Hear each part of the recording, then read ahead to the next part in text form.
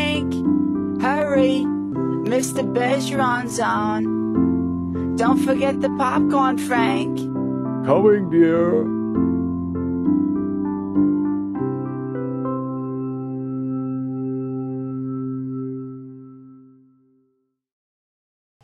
If you're over income, and many people are, there is a respite category as well where you can pay, again, according to your income, a percentage of what I am charged. I don't provide any of my own services. They are all contracted out. I oversee them, but they are contracted out to agencies that have contracts with elder services, and the state approves those contracts as well as the contract rates. And I just wanted to throw in one other point right at this point, because I know one of the big issues for a lot of folks as they're slowing down is the provision of home care. And we often discuss, well, you know, I'm going to have my good friend's cousin is going to do this, and it's going to be terrific, and I'm not even going to declare it, and everything is going to work out great. So I just want to, you know, broadly mention one of the nice things about talking to Sherry is that first of all, everybody that she's contracting with is an agency that is in turn vetting and reviewing their own employees. She in turn, and her agency in turn, vets the agencies to make sure that they're meeting certain criteria in terms of making sure that if somebody is in your house and next thing you know the jewelry is missing, they're bonded so that, you know, so that somebody's actually going to pay you back, you know, and to make sure that to do the Corey checks, to make sure that the folks that you've got there aren't going to give you trouble. So you may decide at the end of the day that you want to use a separate person on your own, and that's fine. But once again, there is no cost to talking with Sherry and figuring this out and figuring out whether it isn't better to be using an agency, and if so, what agencies you want to use. You know, thank you. And by using an agency, you also receive, in my case, my oversight. I'm going to come into the home on a regular basis. I'm available by phone. I'm going to do, you know, follow-up home visits. If there are issues with any of the staff that's in your home, I'm going to then work with the agency that I've assigned to that case, so that there's a lot more oversight. I think if you go to, mine happens to be yellow. I'm not sure what color my assistant did for you, but it reads Elder Services Home Care Program Criteria. That actually gives you the income limits so that you're able to see what those numbers are that I'm going to be looking at when I come into your home. It gives you the activities, the ADLs and the IADLs that I have to look at and evaluate. There are some higher level programs. By going in, I then look at and develop what I think is the best care plan for this particular person who meets the criteria. So I'm going to determine that you need a shower once a week and someone to do some light housekeeping and grocery shopping another day of the week. We'll determine the days of the week and the hours that are going to be most appropriate for your needs. I then set that care plan and order it from whatever agency I'm working with. I will then follow back up with you to make sure that those plans are being carried out correctly. In addition to that, we would most likely put a lifeline into your home, which would become part of your care plan cost. Currently, if you have a lifeline privately, you know that's about $40 a month. If you're only paying me $40 a month, you're obviously saving money because you're going to be getting 2 hours a week of a homemaker and a lifeline, and you might be getting Meals on Wheels as well. I would pay for someone to go to it. I said if you were determined to have a copay of $40 a month, Lifeline currently is $40 a month independently. So for $40 a month through Elder Services, if you meet that criteria, you would be getting a Lifeline. Perhaps you'd be getting Meals on Wheels every day, and you'd be getting someone to come in and help you bathe, shop, or clean. So you already are saving money, if you can look at it from that standpoint.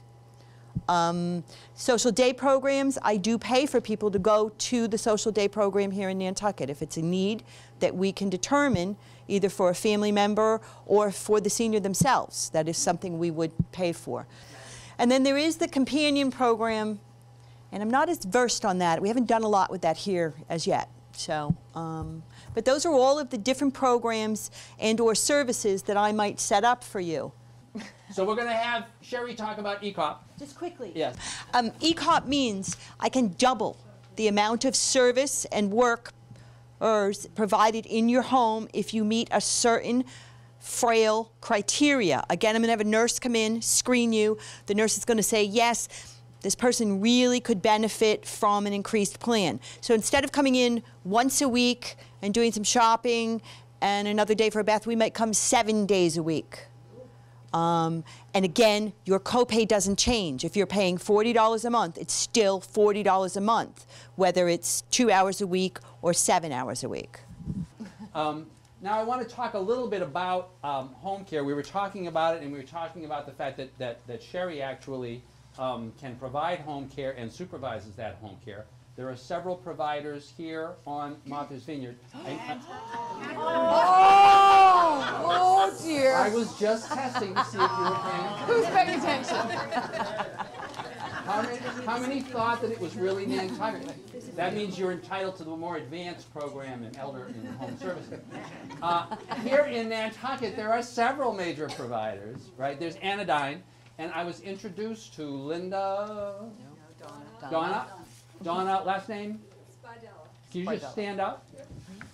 And that's Donna Spidell, and that's Anodyne, and that's one of the programs that Sherry actually contracts with. There's Alice Daniels, who has been here for years. Can you just stand up? Hi, Alice. Who also provides home care, and we're going to be talking about home care. And actually, both of these folks are going to be back probably at our next presentation, right? Because we're going to be talking about that one more in detail. But I wanted to ask Ella Finn from the Visiting Nurses Association of Nantucket to talk to you a little bit about visiting nurses and what they're doing here, because once again, they're a crucial kind of component of what happens here. And they are also one of the groups that provides home care services here. So I want them to just talk to you about home care.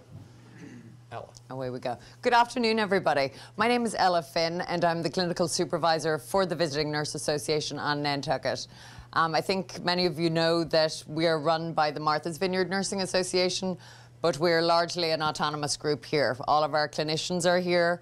They do just the administrative stuff, the stuff we don't want to do, maybe.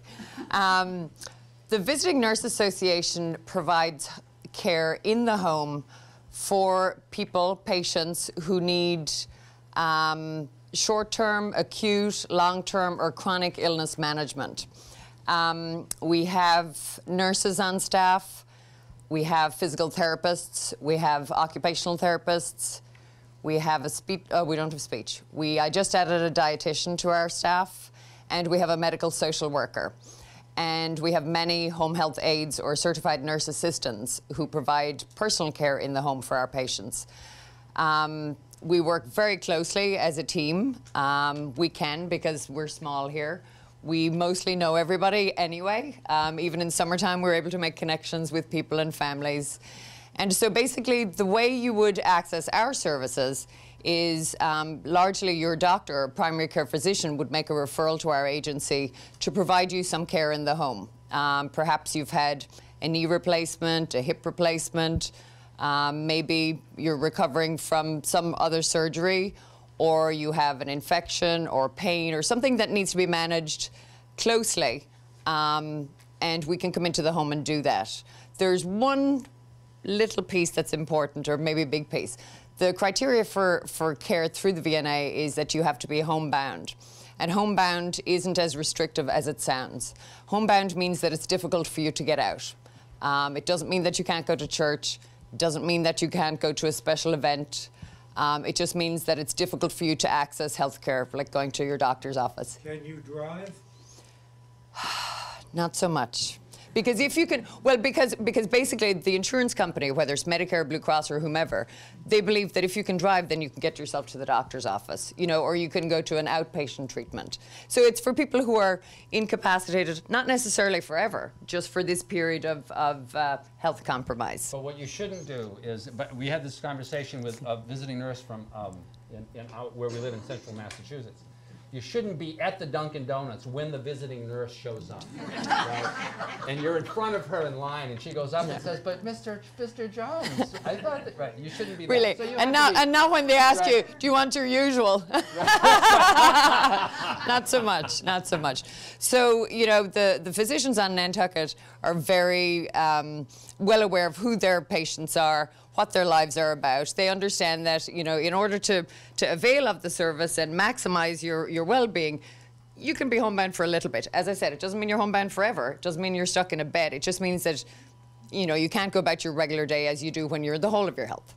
So that's one little piece. And so the referral comes through the physician, and the physician writes our orders. So Dr. Pearl is my doctor. So if I have an issue that requires home care, she will let the nurse know what she's to do, the physical therapist know what she's expecting from care. We again offer home health aides to come in for as long as you need them, and we do that. We try and taper down to get you back to whatever level of independence you enjoyed before we came through the door. What else do we have?